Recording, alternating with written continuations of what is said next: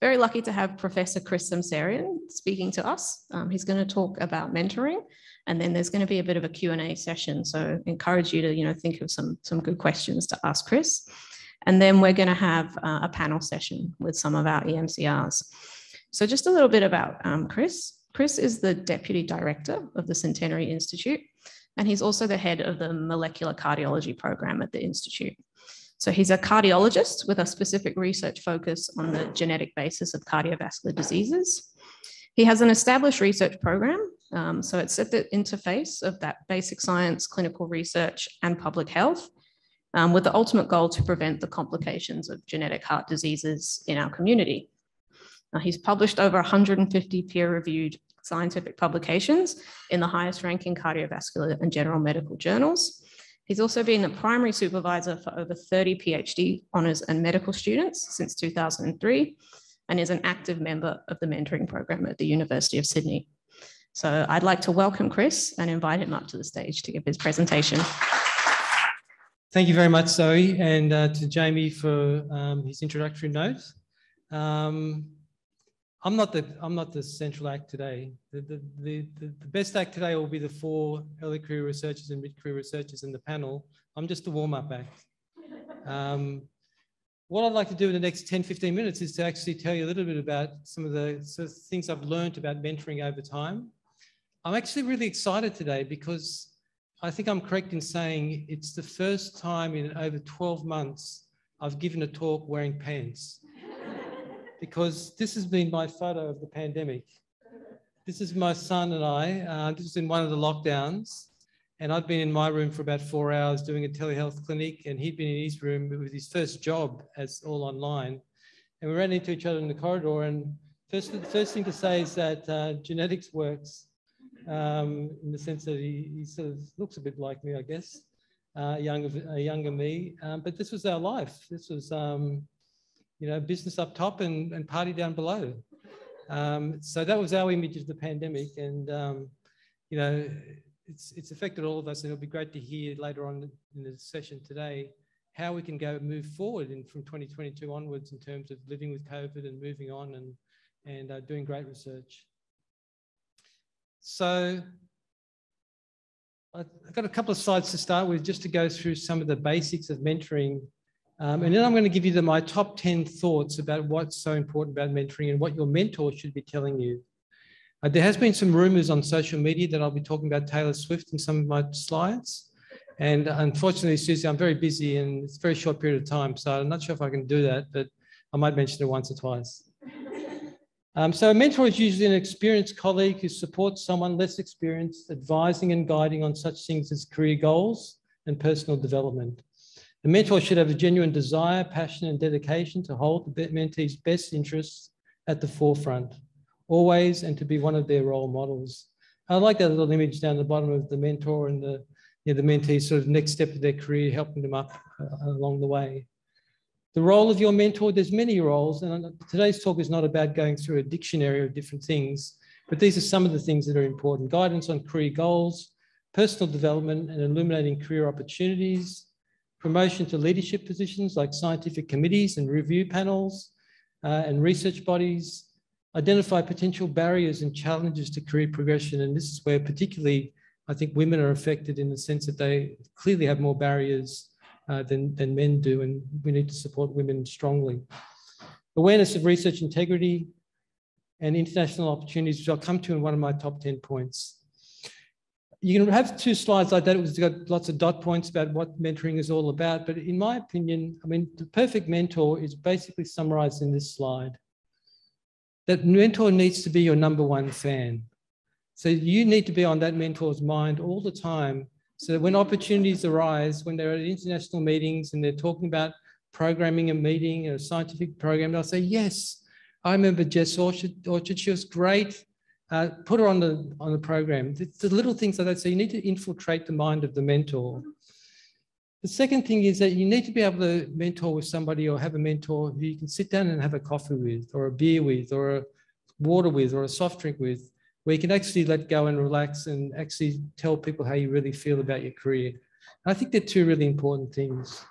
So being the number one fan and being the perfect mentor are two important things. Now, mentorship is a relationship. It's like any relationship we have, personal relationships. It's okay if it doesn't work. If you've had your first mentorship opportunity and after an hour you think there's no way I'm going to be able to spend another hour with this person, that's okay. You can tell them very politely that, you know, thanks for the efforts, but, you know, we might go our separate ways, or you can do like they do on first dates and not actually answer any of their calls. Or you can go to, of course, the Queen, and you can say, we're never, ever going to get back together. So this is a shot. This is a shot, Susie, for Twitter. So if you don't know what to say, we are never, ever going to get back together. Okay, so here are the 10 random things that your mentor should be telling you as an EMCR, and I'll run through these really quickly. Number one, make sure you love what you do. I don't expect people to sleep in there where they work, like this lady is here, but you need to wake up every morning wanting to go to work. If you're in any job, I tell my kids the same thing, they're all young adults. If you're not waking up and wanting to go to work at least 95% of the time, you need to look for another job. Research is such a tough gig, and there's going to be failures and there's going to be miserable times. But if you love what you do and have a passion, it'll be a bit easier. So I really mean that. And it's, you know, you're not stuck in research. There's other opportunities if you're not happy with research. And just ask yourself, are you happy waking up in the morning, going to work and writing that grant or doing that experiment or looking at the data of the 10,000 people from the UK Biobank? You know, make sure you love what you do. Secondly, apply for everything in NHMRC and beyond. Why do I put the Wiggles up there? In my desperation many years ago, I was looking for places to get funding from, and the Yellow Wiggle, who actually had a cardiac arrest about 12 months ago and survived, but the Yellow Wiggle many years ago was when he bent down and stood up, he was getting dizzy spells and blackouts. So they started the Yellow Wiggle Foundation. So I applied for it. I mean, I'd never dreamt that I'd be, you know, applying for the Yellow Wiggle Foundation that my kids grew up watching. I didn't get the grant, but it just illustrates that you've got to apply for all sorts of things and think a bit left field. My other left field grant was I did get a grant from the Paul Newman Bolognese Sauce Foundation, which is fantastic. Number three, get used to rejection, or rejection is your friend. I want you all to think about in your life, the one researcher who you think is the best, right? Put that in your mind. I guarantee you 100% that person has had more rejections than successes, because rejection is part of the nature of research and science and funding. And so, you know, with schemes like the investigator grant, which is what, 9%, 10%, 90% of people are going to fail. But when I say fail, they're not going to get to that bar. It doesn't mean they're a failure in itself. But so rejection is your friend. Get used to it. Have a little cry, kick a few doors down when you get the result, when you're upset, but charge up the next day and start working again. I always tell my students as well that, and postdoc fellows, that when you write a grant, even if it's not successful, you can then dice it up. Put part of this grant into a Heart Foundation fellowship, put part of this grant into a Heart Kids grant. So it's not a loss. People think, oh, I didn't get the grant. It's not a waste of time. You can use that information successfully. If you still don't know what to do when you've got rejection, of course, you go to the Queen and you just shake it off. And this is another photo opportunity for you. I put these in all for you, Susie. I'm not a big fan of Taylor Swift. I've only been to every one of her concerts in Sydney. For my daughters, of course. Okay, number 4, map out a plan early. Fellowships, grants, promotions, etc. You can't apply for a fellowship a month out. You need to plan it years in advance. I remember one of my postdocs who got a career development award a few years ago. We started planning for her next fellowship the year after she got her 4-year fellowship, because you can't build your publication record in 6 weeks. You can't build your contributions to science in the community in 6 weeks or 8 weeks or 10 weeks or 6 months. So you've got to think about long-term sort of proposals. And Benjamin Franklin says, by failing to prepare, you're preparing to fail. So always be ready and think not just 6 months ahead, but 2 years ahead. Where do I want to be in 2 years? What do I have to do to get to that level in 2 years' time? Number 5, publications are your currency. And by that, I mean, whether you like it or not, publications are going to be an important part of your applications. Good quality publications, fair volume of publications. I'm writing my first investigator grant at the moment. Your whole life comes down to 10 publications in the last 10 years. And that accounts for 35% of your application. So over 1/3. So whether you like it or not, or it's not a fair measure, you need good publications, and they are a currency. And I boast of showing you this middle paper here, which was a New England paper we published a few years ago. I show that because the outcomes of that has impacted, of course, on families and patients with genetic heart disease and sudden death, but it's been a vehicle for a number of grants to be successful, fellowships to be successful, PhD scholarships to be successful. So you get a runoff from these papers, these big papers, in terms of funding success. Number 6, international standing is a discriminator. What do I mean by that? So when Jamie and I, or I saw Christos Remedios here, Professor Remedios, when we look at applications, let's say a fellowship application, we might have 50 applications to look at. You go through it, the bottom 20 are pretty clearly bottom 20. The next 20 up, they're probably okay, but they're not quite there. And then you end up with a top echelon of maybe 10 really good applications, and there's only 5 to be given. So how do you work out amongst those 10? Because when you look at them on paper, those 10 applications, they all look the same. They're all really good. They've all ticked the right boxes. They've done good publications. They've contributed to science. They've reviewed papers. They've done all the right things. So what do we use to discriminate that top 10 people? And I think one important thing is international prominence. So there's some examples here, but you certainly look at those top 10 and you think they're all good nationally, but not all of them are internationally renowned. So things like your mentor should be telling you about giving international talks, as you can see there, being part of international editorial boards, being part of best practice guideline documents if you're a clinician, where you interact with international people around the world. Social media, I mean, we've been joking about it, but it's a great opportunity. I mean, Susie's a perfect example of how you can leverage interactions across the globe through things like Twitter. So to me, and I'm not sure if Jamie is the same and others, but one of the discriminators I use when they're all the same, those top 10 look fantastic, is what puts them a little bit ahead of the other person. And international prominence is a big one. Number 7, support women in research. So I've had a problem in my life. I've actually gone through my centre, which I developed, is 20 years old this year, and 78% of my staff have been women over the time. So I've got a gender balance problem in the reverse direction. Probably because, and I hate to say this, but probably because most of those 78% were quite young, early in their career type women. And we know that as we get older and things, men tend to dominate the field a little bit more than females in terms of older age groups. So this was a retreat photo of the Blue Mountains, and you can see that there's no Y chromosome in sight there. So very important. I wrote a paper on this in 2015, and I used the term why mentoring as an alternative to mentoring to highlight the fact that women we all need mentoring. I still have my own mentors today. We all need mentors, but I think women especially need mentors because of the extra barriers that they have. If you're still not sure, of course, again, you ask the Queen, and she knows all too well the issues with females being dominated in relationships and all that sort of stuff. She's had a lot of relationships, hasn't she? It's got to start thinking about her. Okay, number 8, if you're going overseas, go to the best. So when you go do a postdoc, if you do it overseas, try and think in your imagination, what is the best place for my field? Zebrafish in cardiovascular disease, where should I go, which is the best in the world, and go there. Because that event, whether it's a year's stay, 3 years stay, whatever it is, it's going to be on your CV for the rest of your life.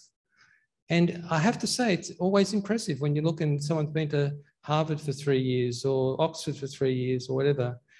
So little things like that, I mean, the big things in terms of life-changing things, but a real opportunity is to go to the best and then you learn from the best. And so you come back to Australia and you try and adopt some of those things that you've learned over time from the best in the world. So don't be shy. If you're shy about approaching someone at Harvard Medical School, ask the Jamie Vandenbergs, ask the Bob Grahams, ask the people who have already know these people to give you a leverage into the into the institution. Okay, don't forget community, media, and discipline. This is always coming up in applications, and mentors should be telling you that you don't just sit at the bench and do your wet work or your public health work or clinical studies. You've got to do other things. Here are some things I've done in the past. I've spent some time in Cambodia for a week at a time in the villages to look for rheumatic heart disease. Best times ever. I never lived somewhere where there's no electricity and no clean water. But it was so rewarding and something that I'm really proud of what we did. I did do something stupid, which was try to raise money for a 10-kilometre run down the bottom right there.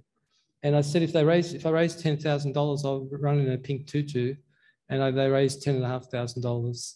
So I couldn't find a pink tutu, so I got a nice lime green one and ran 10 kilometres in that. So community fun runs, that sort of thing, all good. Take up all media opportunities. Don't be shy. If there's a media opportunity, TV, radio, whatever it might be, social media, there's a lot of exposure as well. Take those opportunities because they're very important in terms of showing the impact of your research into the community. And finally, support your institution. I mean, my institution is University of Sydney, Centenary Institute, and Royal Prince Alfred Hospital. They're my 3 home bases. And I do my best to support the institutes. So I assess PhD candidates and give talks and lectures to the students and that sort of thing. Do all those sort of things because they're important things to build the next generation. And it shows your maturity and your knowledge in the field that you can give a talk to students about these things. And finally, 10, never give up. Some people will give up eventually, and it's not a bad thing, but I have to show you my other love. I mean, sorry, Taylor Swift is not my love, but my other passion is the Rabbitohs. So Rabbitohs are a rugby league team in Sydney. And you don't have to know about anything about rugby league, but you need to know the story. A foundation club from 1908, had been in a competition all that time, got kicked out of the competition, unheard of, in 1999 by the big end of town, the Murdochs and things, because we didn't have the right budget to continue competing. Out of the competition for 3 years, went to the highest court in the land, won the case, and came back into the competition. However, by then they'd lost all their players, so they came last for the next 3 years. But on October the 5th, 2014, at Olympic Stadium in Homebush, they won the premiership. And so to me, that's a rags to riches story, and I love those sort of stories. But it should, in some level, spur you on to, doing the best you can. When things are tough, try not to give up, and often persistence pays off. So the final thing I'll say, I think I'm a little bit over 10 minutes, but I apologise. We'll keep the questions shorter if you want. But I like this quote. I don't know whose quote it is. Great mentors push you to the edges. They make you realise that you could do things you'd never dreamt of.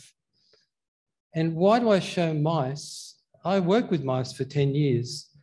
And if anyone's worked with mice, if you push them to the edge of a surface, they will never go to the next surface unless they can feel it. They won't jump unless you throw them off the bench. So they'll always put their paws out and feel for the next level, and they'll move to the next level. In mentorship, I think sometimes we have to push people off. We have to be a good mentor, sometimes we have to say, yeah, we can take the small steps, but how about we go a big step and go for the international prominence sort of perspective? So I think mentorship is a bit like that. It might seem cruel sometimes, but somebody has to push the young researchers and early career researchers to go to the next step. And the benefit that the mentor has is that they've got the big picture, which you often don't see as an ECR or an EMCR. And so my final slide, it's 2022, big picture ahead. I think there's a lot of promising things happening this year. I think things are going to go much better this year. I've got good vibes. We're going to have a good session in a few minutes' time to discuss COVID and whatnot. I conclude my talk by saying, we all really value the ECRs and the MCRs. I was part of that group that met with the government for 2 years to finally get the $150 million over 10 years, which was a fantastic thing. And a lot of people have been beneficiaries. And a cornerstone of that funding was the EMCRs. The government sees it that way. The big bosses in the institutions think it that way. You guys are the future of the place. And so be proud of who you are and get a good mentor. And if you don't get a good mentor, keep looking. Thank you very much.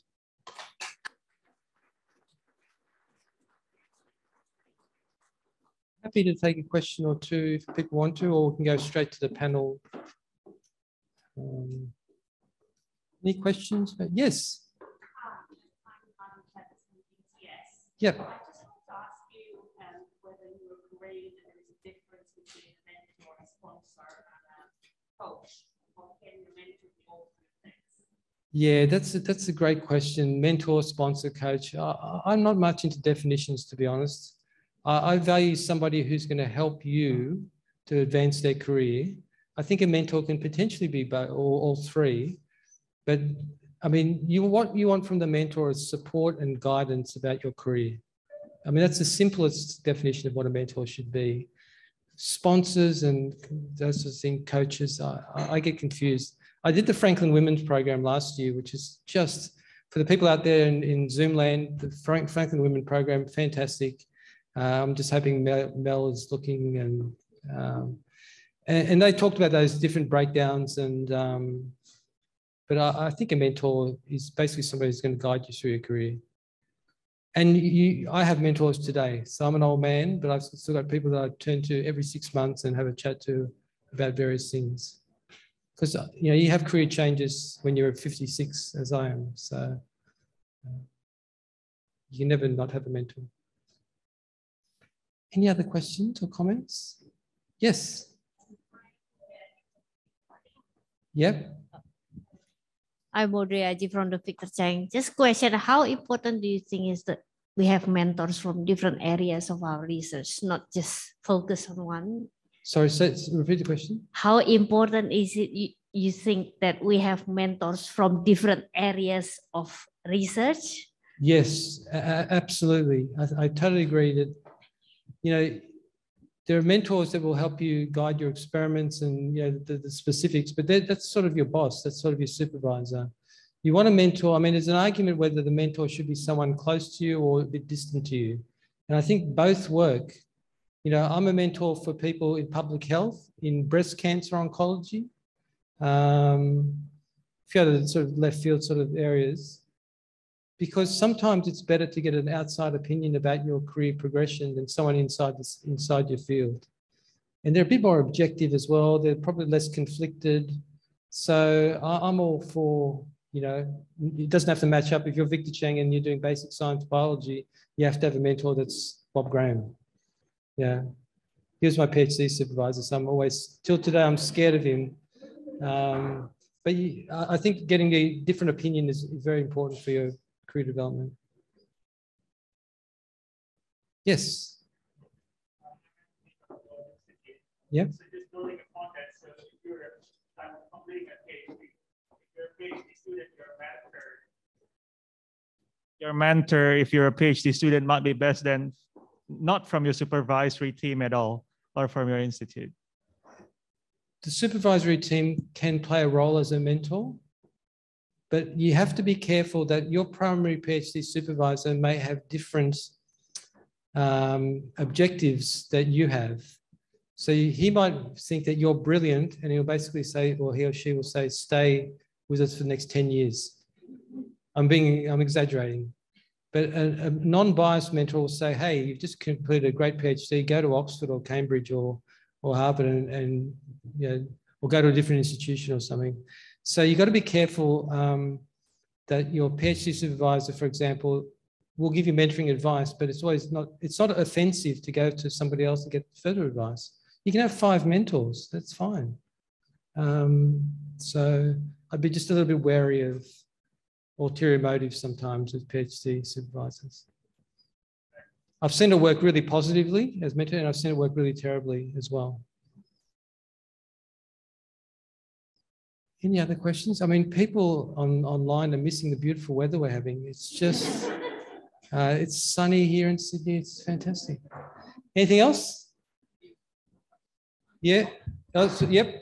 It's Peter here from UTS. I'm just wondering, is it like a very important or tricky to have a mentor with different gender?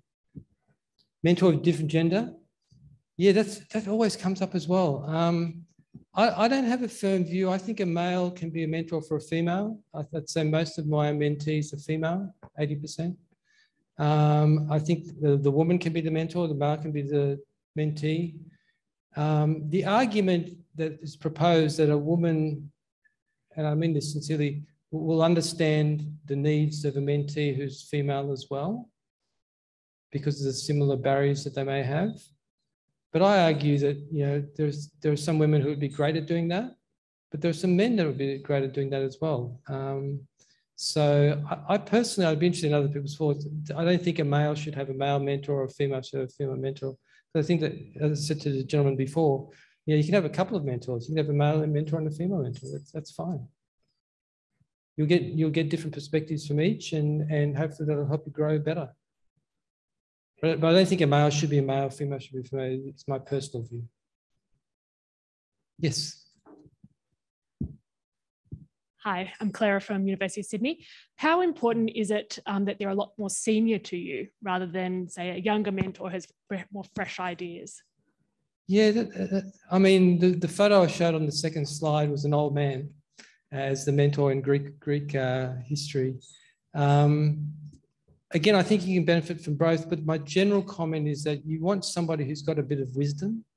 I don't know what that word really means, wisdom, but somebody who's been, you know what I mean? Like who's been through a bit, has mentored other students and other PhDs and other early postdocs. So you do want someone with some grey hair and no hair and that sort of thing, just for the wisdom side of things. I mean, the younger mentee, I mean, it might be the sort of person that you might have a coffee with once every 6 months and run your research by them and see what they think, sort of thing. But that's where it overlaps into more a collaborative sort of project. So I'm not ageist in any way. I think you get benefits from both, but generally, I think someone with a bit of wisdom might know the past a bit better. Yes. Yeah, go for it. I guess like a lot of things are different now. And so is there, maybe a benefit, you say, two mentors, having one who does have the wisdom, but one who has just gone through what you've gone through in terms of, you know, the new grants, the new things with promotion, in terms of governance. It's like it's all a little bit different. Totally. So what you're alluding to is that the one who's older and wiser and more wisdom also doesn't know the system very well now because he's been out of the system for a while, which is true. So I'll give you an example. We buddy up in our group. So Jess Orchard, who's a fantastic early career researcher, Hart Foundation Fellow, is helping my PhD student who's just in her final year in terms of guiding her into the last steps of the PhD. So, you know, I would call that a mentoring or a buddying role. And I think you're right, you're 100% right. You can't get enough advice from people. I mean, if I'm stuck with anything, I call people. I know people pick up a phone and call people. You don't message them on Instagram or TikTok or stuff like that. So I agree. So if we can start by, I'll ask each of the four speakers to briefly introduce themselves, starting with Monique. Hi, I'm Monique Francois. I'm from the University of Wollongong, and I'm a researcher in diabetes and cardiovascular disease, as well as gestational diabetes. And my work involves human face-to-face clinical trials, where we bring patients into the clinical trials unit and measure their vascular function and glucose control. And I'm a lecturer, at the University of Wollongong. Fantastic, thank you. Faraz? Guys, I'm Faraz Pathan. I'm a clinician scientist at Nepean Hospital in Sydney University. My research focuses on a few aspects, but cardiovascular imaging being one, obesity being probably my second area and how that interacts with imaging. But probably my passion project is looking at workplace health interventions to get our staff healthier. Emily?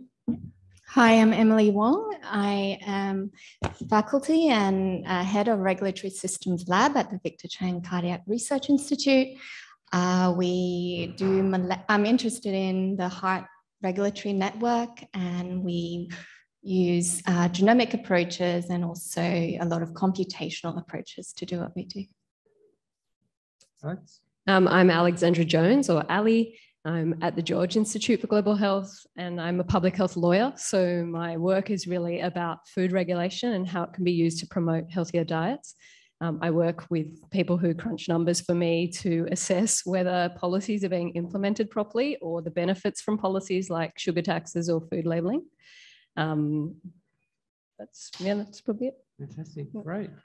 So you've heard their backgrounds and start thinking about some questions, but I'm going to ask 2 questions to start with, simple questions. First question, I'm going to start in reverse in the sense that what's been a positive thing that's come out of the COVID pandemic? Positive for your research, for your life? Anyone can start.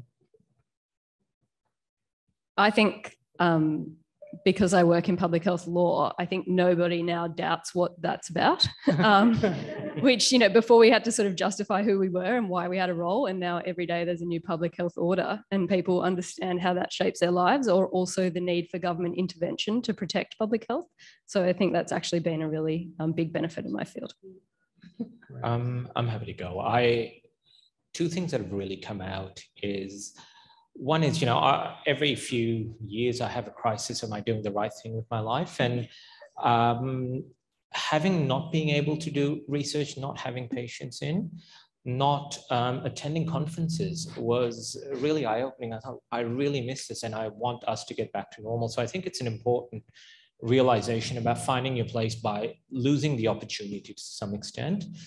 I think the second thing is the opposite, is that, you know, sometimes you've got the next grant to write or the paper to write, and I've got social functions. My wife's like, we've got to go to this dinner. And I was like, oh, that's an opportunity cost. I could really nut out something at this time. And you realize, though, that those are the things that give you your energy. And I think for the last 2 years, my motivation's really tanked because those are the things that charge up your battery. And so realizing that, you know, we can love research, but at the end of the day, that's not necessarily where you charge your battery. And I think that realization is important. So it's given a sense of perspective, a sense of balance that, you know, going out there and not doing research for a while is going to make me a better researcher rather than just drumming out that next grant application paper. Yeah. The only thing that I would say has come out of it for my research team is, so I'm a young mum, and so I wouldn't otherwise be able to go to international conferences at the moment with young kids. So it has given me the opportunity to still be an invited speaker and be able to do that at 1 a.m. in the morning, but, you know, you can still put it on your CV that you were able to attend, I guess, is one positive out of it for me. Yeah, if I could add just a point there, the ESC, which is the European Society of Cardiology meeting last year, normally has 30,000 people attending, had over 100,000 registrants from over 200 countries, which has never happened before. So there has been opportunities for people in poorer countries to attend these meetings as well. They made registration free. So it's a great positive. Emily? For me, I found it really challenging in general. In terms of positives, perhaps having the time to reflect a bit and to be a bit more philosophical, maybe about research. Struggling to find positives. All right. You all come from different fields in terms of your research: public health, basic science, clinical. What's been the worst impact of COVID on your research? What's been the most damaging part of your impact? Maybe Emily can go first, because I think she had a major impact. I think it's just the uncertainty, which I think was alluded to in the questions, guiding questions. I think just not knowing what's going to happen next and not knowing how to plan ahead, and maybe just dealing with whether you're there for your team as well, because we don't see each other face to face. So I think just, yeah, the uncertainty. The most damaging thing would be delays. Yeah. So probably a good year behind. Like, we were able to adapt, but things have been, look at my student right now, things have been, yeah, very slow and delayed. In terms of your research, in terms of writing papers, in terms of grant, you know, what particularly? Data collection. So in terms of finishing clinical trials, meeting grant deadlines, yeah. PhD students being able to finish, yeah, no time to write papers with children at home. Yeah. Faraz? Look, I would echo that. I mean, the last 2 years, I'm thinking positively. It's the first two sets of Federer versus Medvedev. Sorry, Nadal, Medvedev, right? I mean, we've got our ass kicked, but we need to sort of hang in there. Everything's being delayed. Hospitals shut down for outpatient services. It was going to be very hard to bring research participants in. And I think it's been across three stratas. I mean, if you took a look at PhD students, not just mine, but other students have their whole plan and experiments delayed. At early career research levels, either, you know, you haven't got grants and you're struggling to hang in there, or I've been lucky to get a grant and I'm embarrassed that I might not be able to deliver in a certain timeline. And I think a forum such as this to articulate the voices to say, you know, perhaps whether it's the CVRN or the Heart Foundation, reach out to all academics and investigators and to say, what can we do? Because the last 2 years have been, you know, unprecedented. And because I do believe if we hang in there, we'll win the tournament, but it will require a collaborative effort, so to speak. Yeah. I think for me, working in public health policy, it's been getting political or public interest in our work in a COVID environment when the media just want to talk about COVID every day. And, you know, we get a lot of, I get a lot of my energy and motivation from speaking to the media or speaking with people in government to try and shift policy. And when everyone in the Ministry of Health is diverted to working on COVID, but still the majority of us are dying from chronic non-communicable diseases, it's really hard to have those conversations and say, like, please, we still want to talk about the food environment and those kinds of things. So in terms of staying engaged, it's been hard to hang in there. I know our comms team have been really sad over the past couple of years trying to get any stories out there. Very good. All right, these guys are open for questions, comments. I'd like to keep it pretty positive. So looking at the year ahead, how are we going to do this? How are we all going to get back together? I mean, this event today is fantastic that we can actually sit and chat, not in a box. Yes, go for it. Oh yeah, microphone? Can't sound. You mentioned about a PhD students, and I agree with you. I sit on HDR panels as well, and the motivation is very low, and it's been very difficult for PhD students. So how would you suggest that we motivate our PhD students to sort of get across the line for the last year or two that they have, and the fact that they've missed probably a year's worth of experimental work due to lockdowns? Look, a couple of things. I've got a couple of students. I think the simple thing is checking on them, do it from a social point of view, not just an academic point of view, but perhaps more than that, going to the core fundamentals of a PhD. I've got invested biases to publish a bunch of papers and deliver on grants, but a PhD is a learning degree, and to emphasize that to the students that, you know, they may not hit certain benchmarks, but as long as they have learned along the way, to redesign those projects so that they can reach their outputs. You know, I think is taking the role of a PhD teacher rather than just an investigator. I think that's really important for our students, because I think sometimes they get lost in the bigger games we're sort of playing rather than what their objectives are from their PhD. And I would say that the success of a PhD is for me to train, I've got 4 students at the moment, absolute killers who go out there and smash it. And that should be our objective. So, you know, take on the role as a coach and a mentor. And I think if you can dial up that motivation, you get a return on investment, because motivated, happier people just do a damn good job. I'm not saying it's easy. It's challenging. Things come along in the way that really muck it up. And let's not hope for another variant, but working on that. And then the social dimension. I think it is really, really important that so much of work is about meeting people, bouncing off that positive energy. And we've been missing that because I just don't think you can replicate that online. So, we're having a meeting at Nepean Hospital of all the postgrad students, some coffee and cake, and got a bit of a budget to go out, take everyone out for a dinner. I think those things are really important investments, and I think they pay off in spades. Yeah. Other comments from the panel? I think it's about us being able to adapt. So putting a plan in place, learning systematic literature reviews, hosting home-based clinical trials using the post. I think it's really up to us to keep that motivation going and make our online meetings fun or return to work. Yeah. Yeah, exactly. Yeah, learning new skills. John? Well, I have a question for Ali. It's a question I've argued with myself about how to deal with it. Anti-vaxxers. Now, I used to think they were plain stupid. There are the facts. How do you not understand it? I discovered actually quite a few anti-vaxxers who were definitely intelligent. And I sort of get stuck. How can you be both? And that's a very negative view. And approaching people with a negative view is not the way to get an answer for them or for you either. So how do you do it? It's a big question for me, asking how to do the kind of comms with them. I think it's been really interesting to watch our society struggle with that from a public health messaging perspective. I think that the offering people a carrot to participate back in society seemed to work.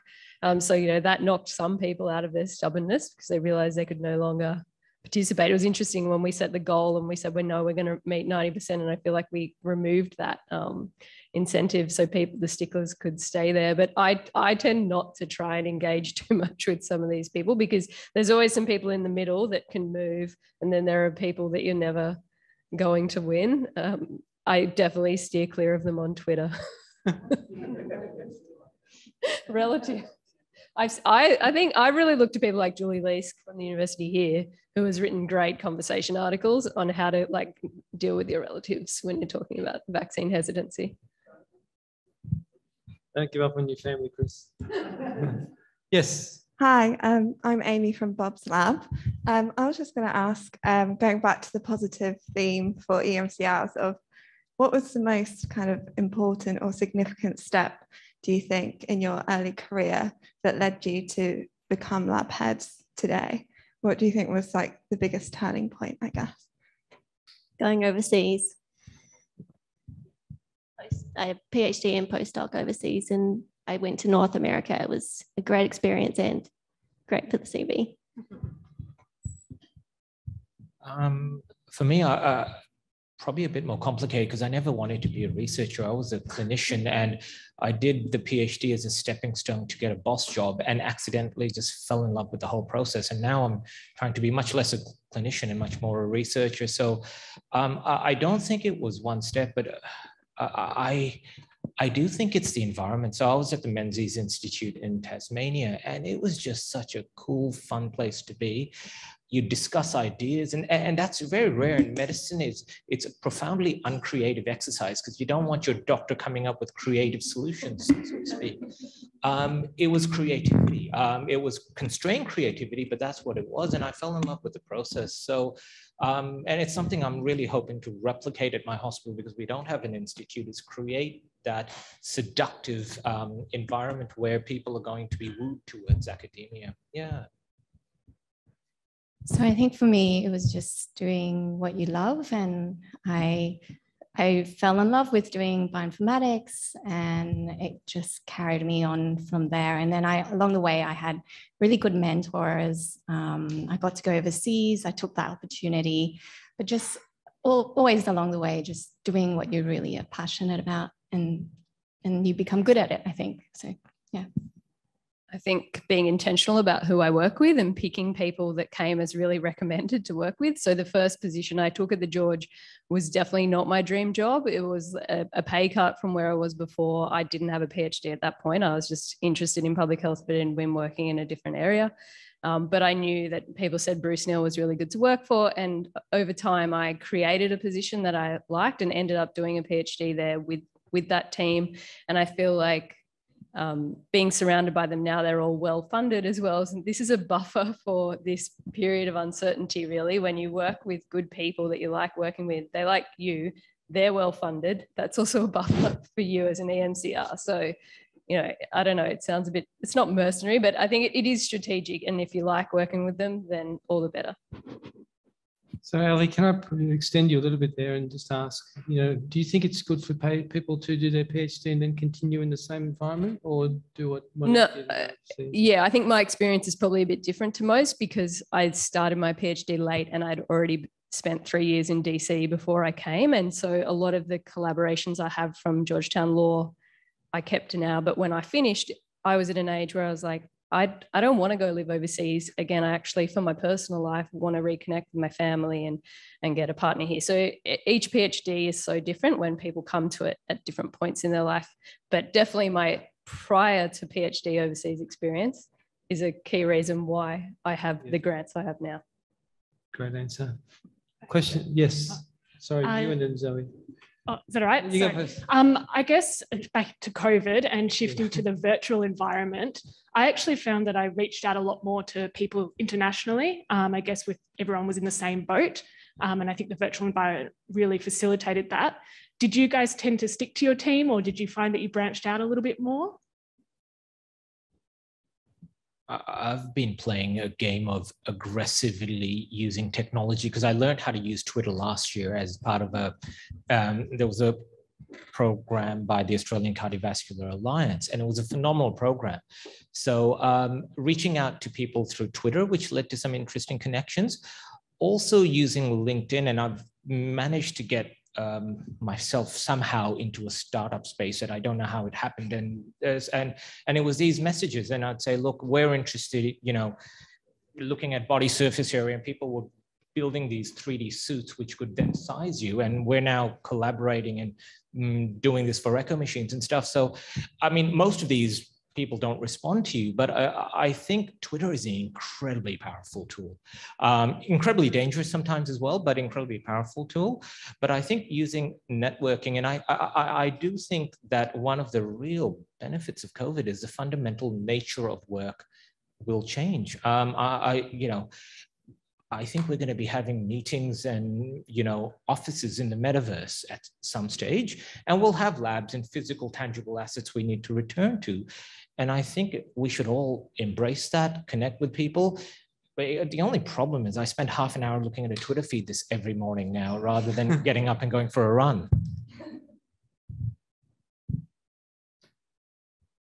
So I guess for me, in my field, I think in my research, a lot of the most exciting papers I find come out from just going through my Twitter feed. But in terms of just going and, I mean, there's lots of online seminars everywhere, but because of the time zone differences, I can't attend. I tried to wake up in the middle of the night and attend some of those, but it's really hard to connect. So I think there's benefits, but it's also very difficult to connect to those international meetings. Yeah, I think a good example for me is that I host a node at the Charles Perkins Center on Food Governance, and we had a domestic conference before, and we were approached by partners in the US to do an international conference with them. And I don't think we ever would have done it in a normal year where we would have been doing on-site things, but we decided to do an online virtual conference, and it meant that we got our audiences from both places. They also gave us a bunch of funding. So I think, making the most of opportunities like that has been good. When looking on Twitter, there's been a lot of people who've been invited to grand rounds and things like that in Stanford and New York and all these sort of places, which they'd honestly never get an invite if it was to be flown over there. So there are opportunities opening up all the time. Zoe? Yeah, Faraz, I think that you just briefly touched on this in the previous question about the way we work is going to change. And I mean, we kind of talk about a lot, when things go back to normal, when it's normal again. Do you think, for all of you, are there any parts of the EMCR experience that are going to be permanently changed, and that it's going to be different forever now going forward for EMCRs? I think online meetings show that it can work. There was a really interesting article saying that I think with the nature of work changing, there's two bands.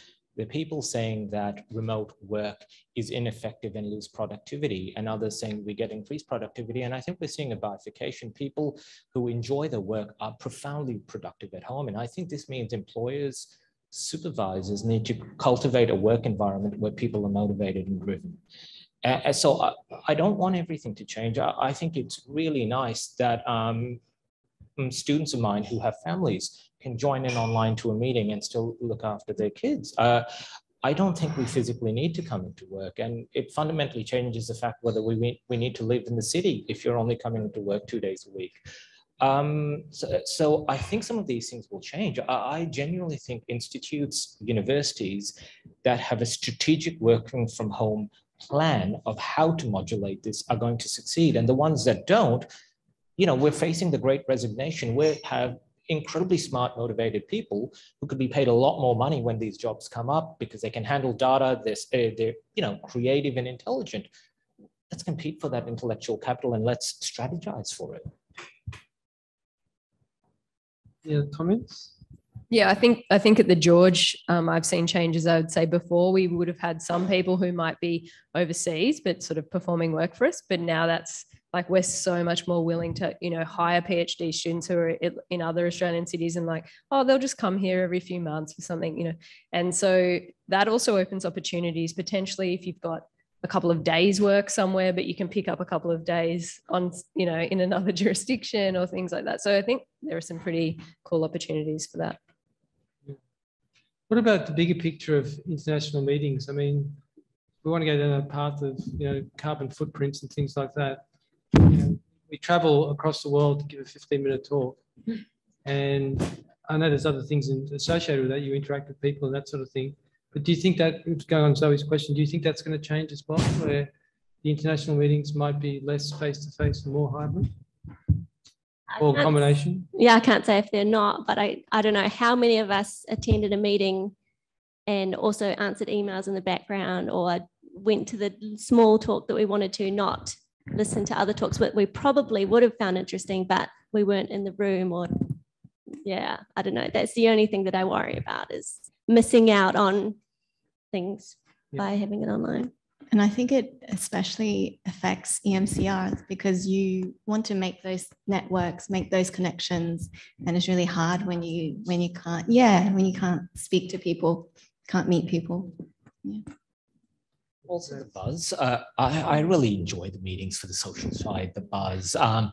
And I think that's missing, but you know, there's a way, you know, when the Soccer World Cup's happening and you've got like the Australian crowd in Sydney somewhere at a crowd casino, there's no reason we can't have chapters for meetings. So you have ESC happening, and you know, and I think it'd be really fun. So we sort of capture the buzz and the chemistry within our local group. But also I've got an 18-month-old son, so I didn't really want to go overseas and not spend time with him, basically. So I really enjoyed the fact I could, you know, be in my shorts and, you know, give a presentation and then get vomited on. Yeah. All right. Other question? Yes. That sort of comes to my question. What is the thing you've learned during the last 12 months in terms of work-life balance that you're keen to take forward?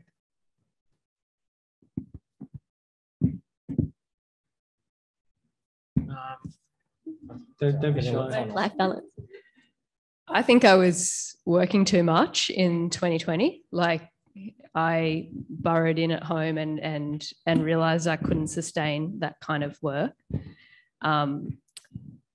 Frankly, I've made a pretty big decision in the past 12 months, which was definitely influenced by COVID. And that's that I wasn't happy with my work-life balance, but I didn't have a partner, and I decided to have a kid on my own. So I'm pregnant at the moment. And I think that part of the reason behind that was that I've got a fellowship, and I was like, this is probably the most security I'm ever going to have in my working career.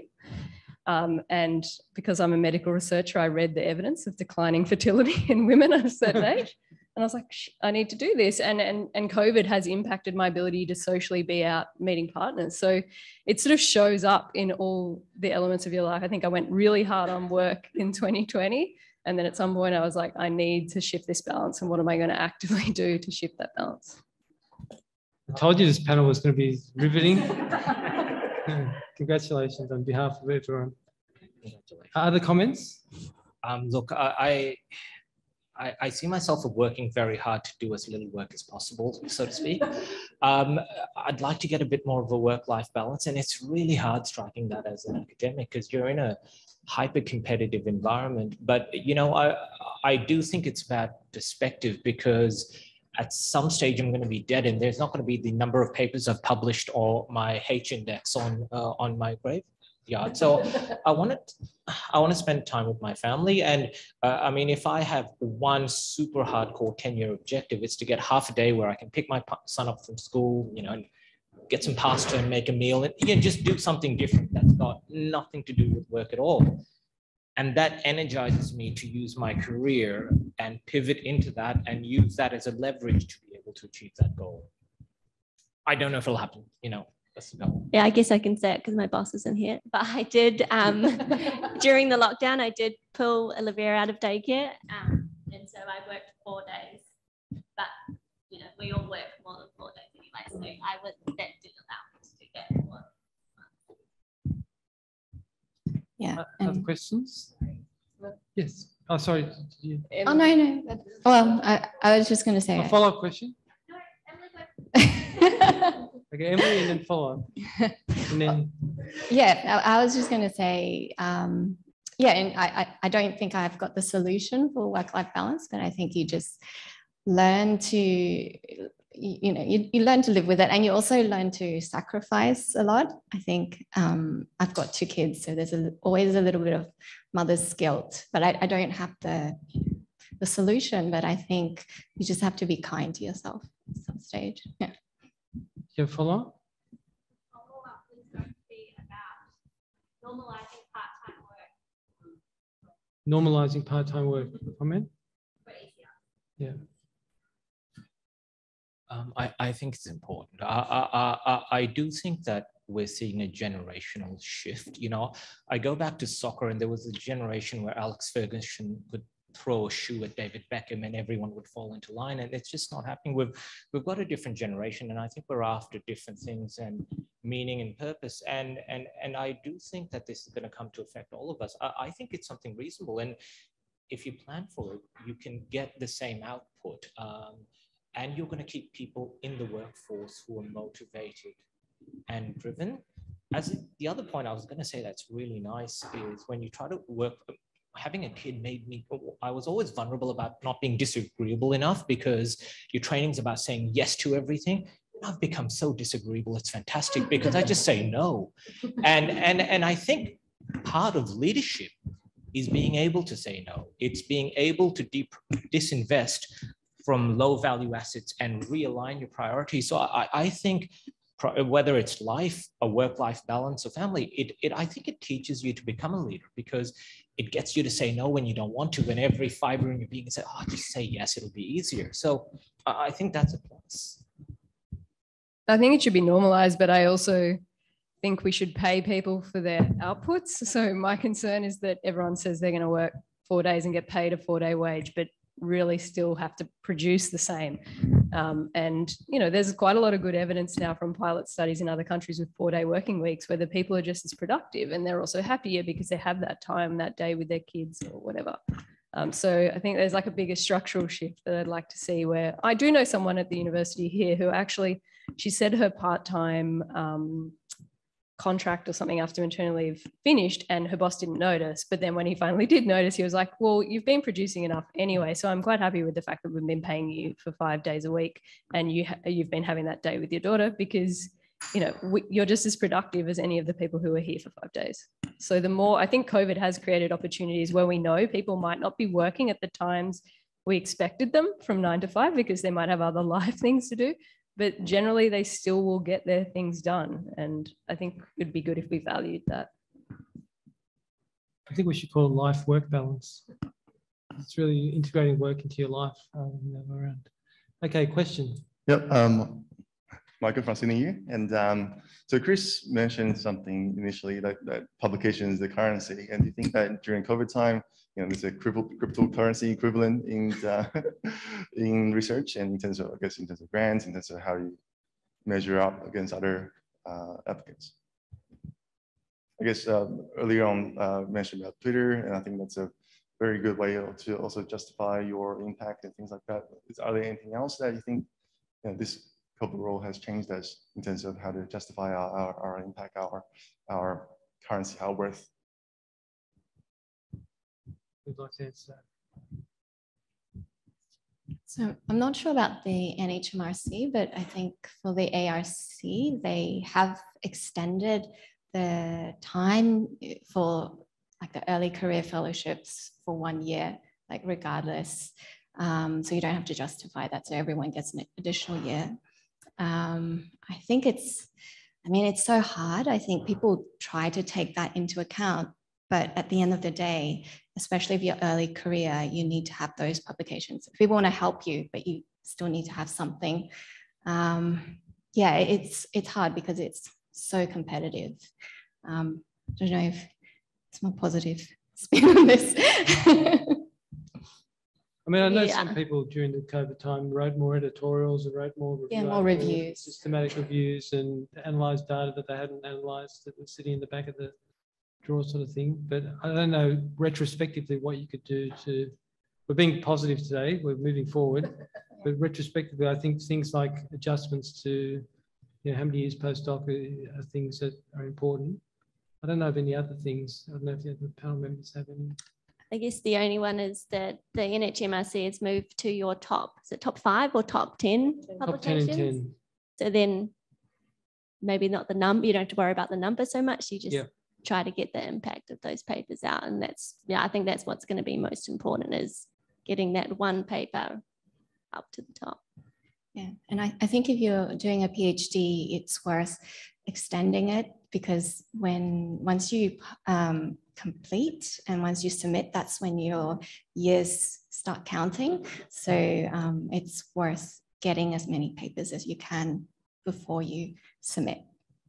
I just want to echo Emily's point, because as soon as it's post-PhD, you're judged relative to your PhD completion date. So extending it at the moment is a really important strategic move in order to be able to do it.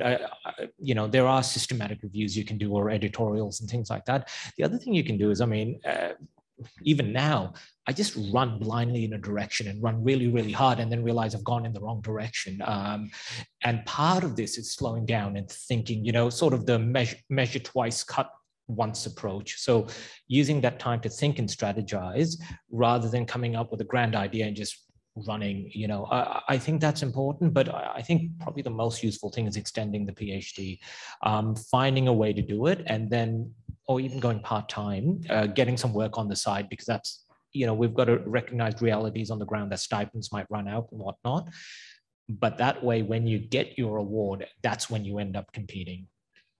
Although we are often judged on completions. So if you've moved up to that level, I guess you start to more think about your students completing within a time frame. And universities we've got, I don't know, at UNSW, we've been cut from 3.5 years to 3 years, and they are pushing completions. Wow. And as an EMCR, delaying it is good, but as a supervisor, it becomes a tricky balance, doesn't it? Nothing is easy, is it?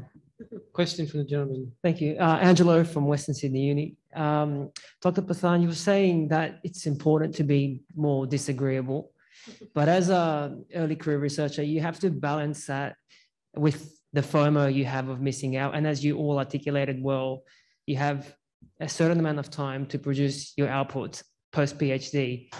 So how do you manage FOMO, and what would you recommend for early career researchers in picking which tasks or projects would best contribute to their track record? How would you guide them in that path? That's tough, right? I used to collect projects like Pokemon, it was too many. I wanted to have them all.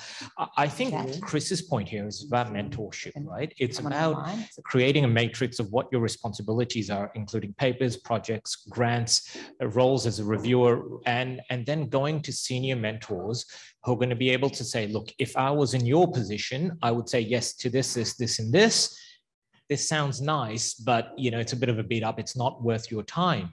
I think I don't often have the answer. And the problem is, depending on which mentor you go to, some of them will say, well, I work 100 hours a week and I would do all of those. And that's not necessarily the answer you need sometimes. So I think it is prioritizing them, looking at what is going to give you the yield. So almost iterate this game forward that you, and I think we're always under the illusion we can do everything. And then we end up doing everything not so well, not as expediently as to prioritize the bigger papers, the bigger grants, but also the more realistic ones sometimes. You know, there's no point me applying for a big ideas grant because I'm not going to get it at the moment. So focusing on things that are tangible. And there, I think mentorship is so valuable, is finding the people with the experience, with the wisdom to say, look, on this payoff matrix, so to speak, these are the ones that you really need to focus on. And these are the ones you should say no to. Yeah, I think it depends on your goal. Is it fellowship or is it 40-40-20 job? And they're both very, very different. I think you get better at letting go of the FOMO after a while when you realize there's always more opportunities, and actually saying no to some of them gives you space to say yes to the really good ones when they come along. But I know at the beginning it's hard, but then after a while I'm like, oh, there's another, you know, small contract for this person, small contract for that one. Now I don't want to get out of bed for more than, but that comes with like building up a few things. Well, that's the thing. I feel like the first 3 years post PhD, you're just smashing yourself to do as much as you can and juggling all sorts of different projects at the same time, hoping you don't drop the ball. And so it's not until you win that first fellowship, it's not until you win that investigator grant that you can then be more selective. But that's where I find, like what Dr. Pathan was saying, it's really important to, if you have a mentor who can tell you, hey, this is out of touch, you're not going to get it, or like you're more likely to succeed in another smaller grant. I think that was great advice. So, yeah. And especially like Monique also said with your goal, which Chris, you were saying before, it's important to you know, support your PhD students. But one of the things that that I found is the PhD students have different goals. So some want to go to industry, some want to be in research. And so one of the things that as a supervisor you'll find is it your goal or is it the PhD student's goal that you're trying to foster, which you kind of touched on earlier? I mean, 100% it's the PhD student's goal. I mean, I've had PhD students who've gone on to do research, gone on to do medicine, gone into industry, gone into the pharmacy industry. You want to foster their career development, and it comes back to the question we asked before about mentorship and who should be mentor. And you want to do the best for the student, is my approach. It might not fit in with my plans, because I'd want that student to stay and publish 100 papers. But if they want to go into industry, you've got to support that. Yes. And maybe even get people around. I don't know anything about industry, but get people around who can help foster that career development. We've got a question from online. So the people, there are people online, and we're all going to go out into the sun in a little while, have a surf. Monique mentioned COVID offered her opportunity to attend conferences she would not normally be able to attend, being a parent of young children. Moving forward, post-COVID situation, going back to face-to-face, do you think these opportunities will no longer be available? You sort of touched on it. I have a great example for that. So recently I was invited to speak at the American Diabetes Association, which is huge for my career. And prior to answering this email, we hadn't got COVID yet. So I was like still more tempted about traveling overseas. And I replied back and I said, I'm not sure if I can make it this year. You know, she's unvaccinated, yada, yada. Can I please do it virtually? And they replied back, I don't think that's going to be an option because we really want our speakers to be face-to-face. But we will let you know in March. So I'm waiting to know so we can follow up on that one. What other things? Do you think meetings will be a hybrid sort of format moving forward? Or? They'll be hybrid, but... Yeah. Yeah. Okay. Any other? We've gone a little bit over time, but I think it's been a useful discussion. So if we can go for another 5 minutes, if there's any other questions, because the weather's so nice outside, we're going to get our bathers. Any other questions or comments? Chris, no other family members that are crazy? No? Any other questions?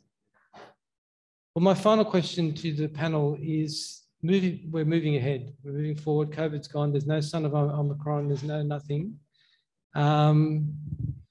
what are you going to do this year that might be a bit different to what you've done in the past due to COVID? Have you reshaped any of your, goals? Have you decided to have face-to-face, breakfast once a week? Have you decided, because we've never seen each other for a long time? Well, what have you done to change the landscape of your year ahead in terms of getting over COVID? What are some practical tips? Got 3 that I wrote down. Yeah, go for it. Was this a question in the question? I just made that up. Kind of. Number 1, account for 30 to 50% of dropouts in your research clinical trials. Right. And number 2, train up your staff in multiple techniques. So if someone is sick, then they can cover the ultrasound. Number 3, continue to run remote and local trials simultaneously. So if something does happen, you can quickly flick to plan B without having to go through ethics and so forth. Yeah, very good. I mean, we've done it in medicine, I'm sure, Faraz as well. So, I mean, I'd never done a telehealth consultation in my life, and I've done 600 in the last year because we had to switch over because we couldn't see the patients. So that's now available for some of our country patients and remote patients as a service, which we never had before COVID. So that's a positive for me that I learned how to use telehealth, and our patients appreciate not traveling 4 hours from Dubbo to get their medication changed. Sorry, Faraz? I think reflecting what Monique said is actually the ethics amendments for a COVID contingency plan for every trial that we can have, because otherwise that ties you up for the next review meeting and whatnot. So this whole month I've just been doing ethics amendments for everything. Also important if you're doing clinical trials is to contact your hospital COVID controller, the infection control team, and get a contingency plan that is ready to roll if and when COVID happens, with clear parameters that define who can still continue to come in because they're triple vaxxed and have had a rat test, and acquiring rats. So we've bought a whole bunch of rats. That way, if this happens again, you've got the rats ready to go and you're not going to get caught out, basically. Yeah.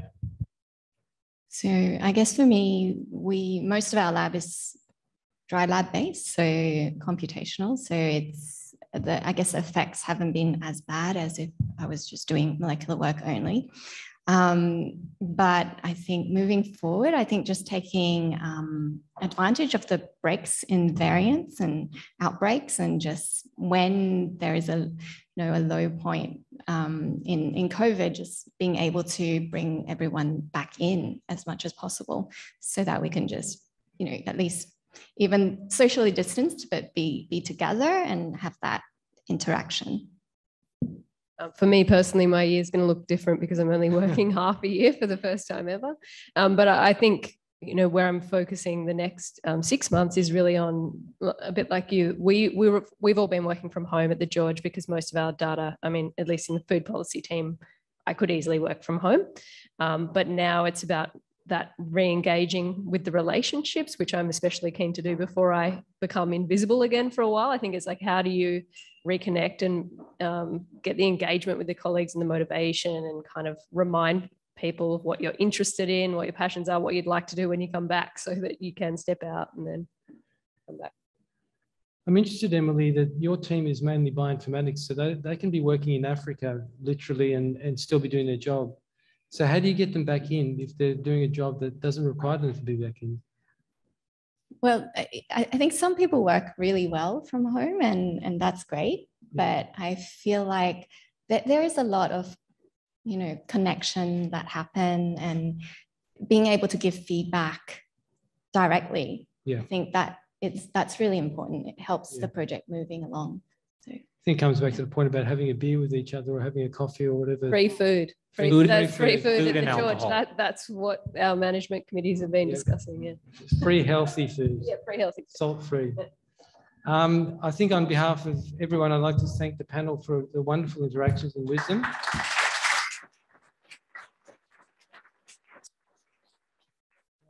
Hand back to Zoe. Thank you very much, Chris, and thank you very much to all of our panel members, Monique, Faraz, Emily, and Ali. That was an excellent discussion, really informative.